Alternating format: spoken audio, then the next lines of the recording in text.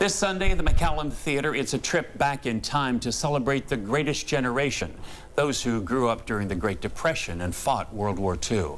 The McCallum Theater Concert Band will be on hand under the direction of the theater's president and CEO, Mitch Gershenfeld, and narrating the story, Mr. Gavin MacLeod, an American treasure.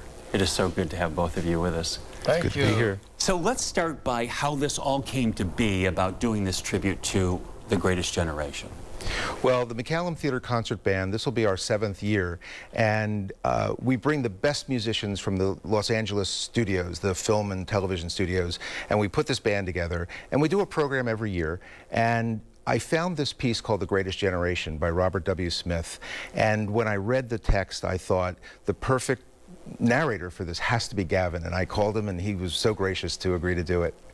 The music is sensational. The words are really on the money. It just makes you feel proud to be an American. And I was a little boy when this greatest generation started, and I could relate to a lot of things that are talked about during that Second World War.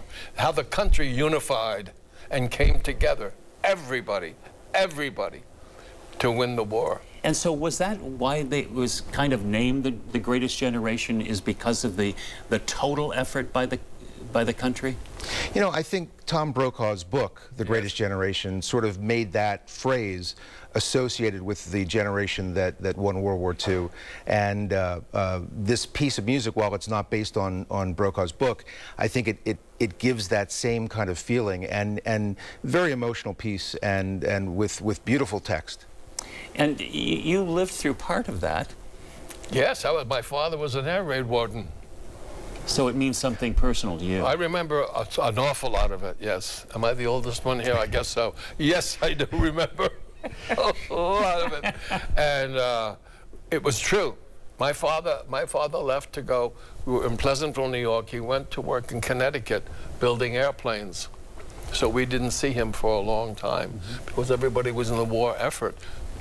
And people were making a lot of money, too, you know. And he had lost a gas station that he owned because you had to get tickets and things to buy gas, and that was going down the tubes. So he had that, and so I relate that way. And but as my mother said, we always had food on the table. This presentation is a little bit different in that it's also kind of like an ice cream social. Well, the concert itself, I think that's great. Well, I wanted to sort of bring back the old concert in the park. You know, in the 19th century and early 20th century, every town had a band. And on Sunday afternoons, you'd have a band concert, and you'd play marches and different kinds of pieces. And then everyone would have a picnic, and they would have ice cream. So we do this. We do marches. We do some concert pieces. We're going to do the Carnival of the Animals. And then afterwards, in the lobby, everyone gets free ice cream. But the best thing about this concert, in my opinion, is going to be the playing, as we do every year, of John Philip Sousa's Stars and Stripes Forever. And conducting it this year is going to be Gavin MacLeod. And here is your baton, Maestro. Thank you very much. I think it says great. King David. He follows me every place I go. It's going to be this Sunday, 3 o'clock at the McCallum. Yes. People can get tickets. Tickets the are ice still cream available. is great. Still available, McCallumtheater.com. All right. Thanks to both of you. Absolutely. I applaud you already.